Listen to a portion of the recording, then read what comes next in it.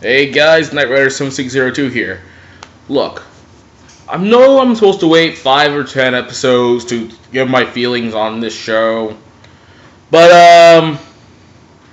it's time I actually, since only 2 episodes came out in this long span of weeks that I had, I want to just talk about them and how I want to give my honest opinions about this series. What I'm talking about is Sailor Moon Crystal. This is a it's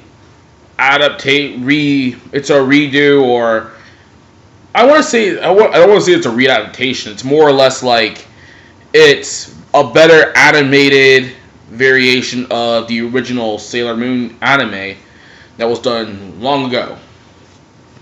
So, if you follow the plot to Sailor Moon, is not that hard, but it's a rather cool story to go with. Crystal is really much like, hey, this is how we're going to get new people into the series. They've redone the animations. It looks like they're going to do like a straight-on story of like the manga, where it's like, oh, get all the scouts together and go. We're gonna go and defeat Queen Beryl. I have no idea how to pronounce her name correctly. Still, after all these years, to be honest, after all these years, I can never pronounce that chick's name correctly. So, anyways, Crystal's plot line is very similar. It's about this chick named Usagi who keeps having this random dream that she's like this princess, or she sees a princess in her dream, and there's this really handsome prince, and she has no idea what it means. Best thing about the first episode is you get a lot from Usagi. It's a lot of exposition from Usagi. It's like, the opening narration is, my name is Usagi, I'm 14 years old, and I'm a bit of a crybaby, I'm kind of a wimp, but like, she has a good heart. So it's like the character you want to root for. Hell, she is the main character, she is Sailor Moon. And the first time you just like, okay, yeah, this chick's kind of clumsy. Like, how is she supposed to be a defender if all she does is whine and bitch about certain things? She's basically human. This is basically all her human flaws. She's a crybaby. She's not smart. She gets ridiculed by her brother on a daily basis. It's like shit doesn't go right for her, but she has friends and she has a wonderful life. One day she meets this cat, Luna, who has this crescent-shaped moon on her forehead. And she has no idea, she just saves the cat and just goes on her merry way. Then you get like more exposition. Like, this is my best friend. Her name, I forgot her English name in the dub was Molly. She's like, she's Usagi's best friend and all that. And then, Usagi's late. Then there's another exposition. Like, oh, here's my teacher. I don't know why she hates me. She's like, why can't you be good? Why can't you be a good student? Like, that's like the same thing. She's not really that smart. We do get introductions to a lot of the characters early on. We get introduced to Usagi. We get introduced to Mamoru. We don't know his name for sure, but everybody who's seen the show knows it's Mamoru. We're introduced to Usagi's best friends. We're introduced to the bad guys. We're only introduced to Jadeite and Queen Beryl, and that's all we know for the first episode, basically, including like what we know that's from. We have our mom and a brother. So yeah. So how is Sailor Moon's like how this one's variation is different? Well, everybody is up in arms and trying to find the silver crystal. I'm like, okay, so they're trying to find the silver crystal, I'm guessing by stealing energy from people, I think, girls and or people, because that's where the crystal is supposed to be. They try a jewelry store, they try like drawing in smart people. That was the second episode's plot. And it's really cool, you know, it's like, okay, now we know the bad guy's plot, so how is Sailor Moon gonna stop him? Crying. No, I'm not even joking. Basically, Sailor Moon is not like this badass fighter she is like later on in the show. She's like, oh my god, no, no, stay away, no, oh my gosh, and then she falls, and then she starts crying, which, it gives off ultrasonic powers. Yeah, I'm not making this shit up. Ultrasonic tears. Like, the shouts are so loud that it basically stunned the entire room. It stuns the monster. And Sailor Moon is able to finish off with the Moon Tiara Boomerang.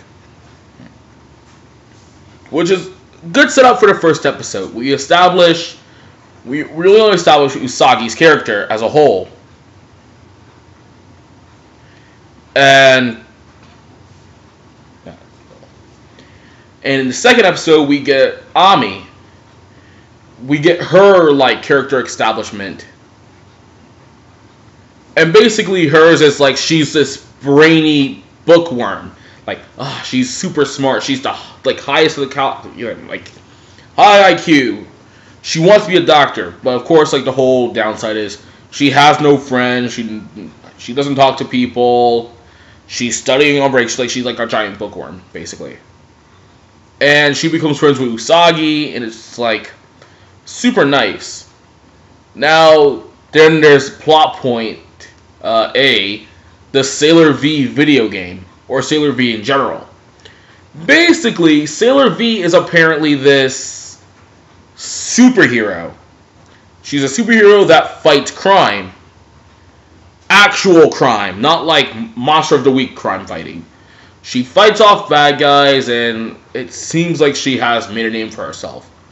She even has a video game which Usagi plays constantly, which we also get another exposition about the arcade owner, who she kind of has a crush on. When Ami plays the game and gets the high score, she gets a pin. When Usagi just shakes the machine at random, she gets an item. So basically, here's the thing. Here's what I'm predicting. The Sailor V video game is connected to the Sailor Scouts in certain ways. Like, they get items from the machine. It's kind of like in Mega Ranger, how the Rangers were chosen based on their skills in the video game Mega Ranger. So, there's that. But the difference is Ami's pen is her transformation device, and Usagi's pen is a disguise pen. Like, change me into a doctor or something, and, you know, like, she can get into places. Tuxedo Mask. He is not throwing roses. I'm really kind of disappointed. Because if Tuxedo Mask has one cool trademark, it's two apparently. Two good trademarks. He has a badass entrance, and he throws enchanted roses at the bad guys. But he doesn't do it in this one. He kind of like appears like, Sailor Moon, stop your crying. Use your tiara to save the day. And she's like, okay, Moon Tiara Boomerang, and destroys the monster. I wish Ami destroyed her monster in the episode. Well, then again, she's just learning how to use her powers, so it's like Mercury, Aqua, Mist, and she's almost getting attacked, and Tuxedo Mask is like, Sailor Moon, while she's blinded, finish the job. Okay, Moon Tiara Boomerang. You do realize at one point, Moon Tiara Boomerang is just going to be deflected or not going to affect the monster of the week. So it's going to be like, Jesus Christ, wow, what the fuck? I got ahead of myself. Mercury Bubble Splash, or Mars Fire Erupts, or Jupiter Thunder Shock, or Venus Crescent Beam. See, I still remember the name of the techniques. So, yeah. Usagi and Ami are both established. It hints that next week's episode is supposed to establish Ray, which is Sailor Mars. And then episode 4 is probably going to be about... I think her Japanese name is Makoto, but don't quote me on that. Her English name is Lita. Sailor Jupiter, and then we get Sailor Venus, and then all the characters are together, and it's going to be amazing. They're going to fight Queen Beryl and all that. It's going to be awesome. So my prediction for the show is, will it be like the other Sailor Moon series, where it goes Crystal, and then it's another thing, and it's another thing, like RS, Super S, which never aired in the US? So I'm just wondering, and will they keep Neptune and Uranus? Will Neptune and Uranus actually be lesbians? I'm sorry if I'm the only one that's thinking about that right now. Well, considering I guess Japan handles it a lot better, because they don't make out and stuff. It's like dialogue. It's like through the lines they say, like, oh, like, you've gotten really heavy. I don't want to hear that talk outside of bed. Kind of like, joking around about that, which is pretty funny. It's a cool, good idea, cool thing. I hope the show goes well. Then again, I always feel like I get turned off by it because I've seen Sailor Moon before. I have watched a lot of the series. I have seen a lot of the movies. Hold on, I just gotta enter this message. By the way, the Pokemon 3rd movie is awesome.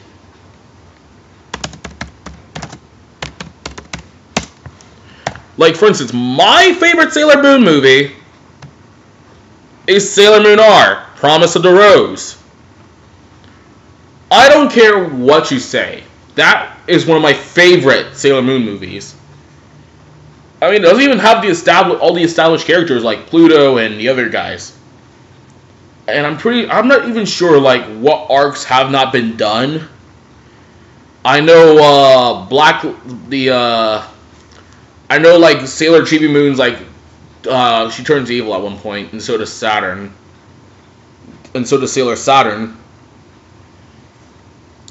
I really would have liked to see Super S done in America, but it was sad that I didn't actually know that there was something else. There was another season. Mainly because I guess it has something to do with, it's something about the characters, they're guys or something. They're established as guys, but then it turns out they're girls. It's kind of weird.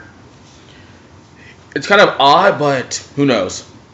Well, like I said, Sailor Moon is going to be really awesome. Crystal. And I hope it kind of, becomes a big hit. Now, I have a really funny story to share about the first episode. I was originally supposed to watch the first episode the day after SuperCon. So, I went to SuperCon this year. It was a fun event. I actually met Tober from Dan's Toku Rants, which is really cool. Here's the thing. They were having a premiere for Sailor Moon Crystal in a viewing room. Now, if you've ever been to cons, there's always tiny viewing rooms for, animes throughout the day.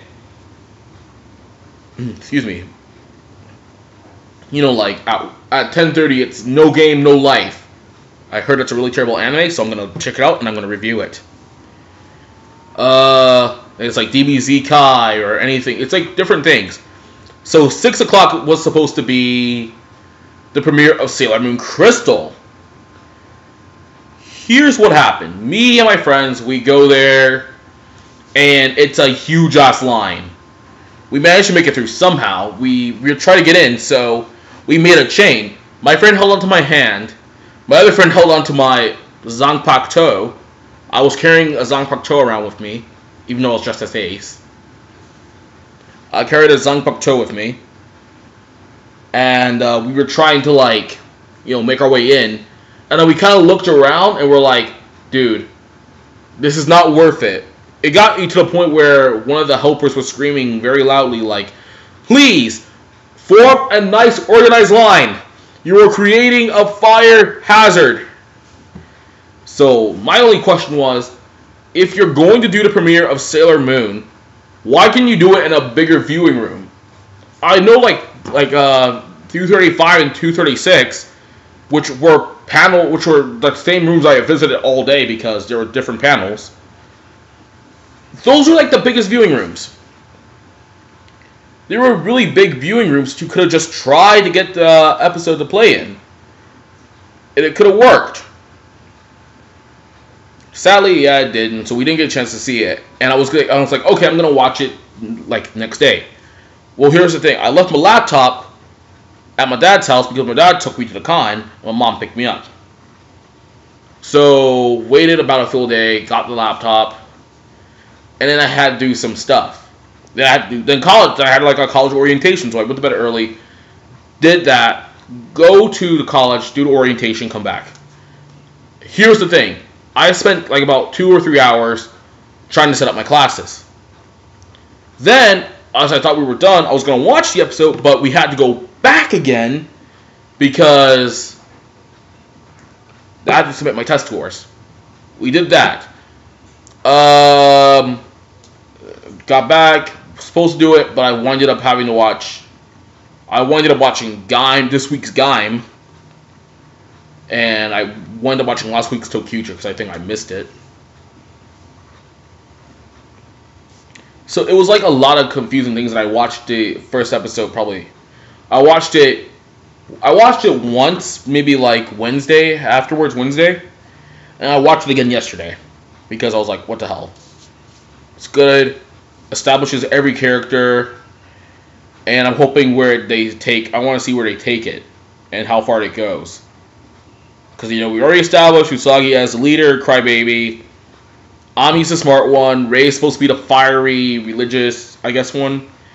Makoto Arita is the tough, like, tomboyish character. And then, like, Sailor V. So, hopefully, Crystal will be an impact. It's already a big impact. Can't wait for episode 3. Hoping that the series goes super well. I'm Night Rider 7602, signing out. Looks like I'm going to have to go check out No Game No Life then.